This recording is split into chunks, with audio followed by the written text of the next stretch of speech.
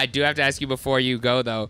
DJ Envy recently there was a flashback, and it said he called 3 people when he first had it about the real estate, and he called Joe Budden, and your name was one of them. When I first got into real estate, I called 3 people. I called Clue, I called Fabolous, I called Joe Budden. Right? My Desert Storm family. And I said, hey, guys, I'm doing real estate. This is something that I think that, you should invest a little bit of money in, try it out, and that way you can do it. Joe Budden told me it was a Ponzi scheme, and I was going to go to jail. What did he say on the call? What was your reaction?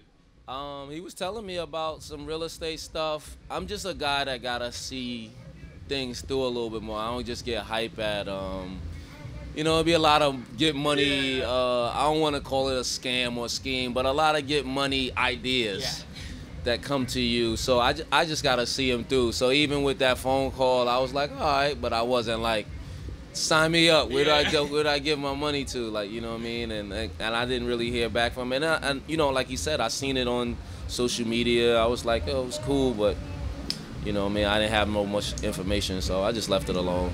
See how it plays out later on. And we see how it played out.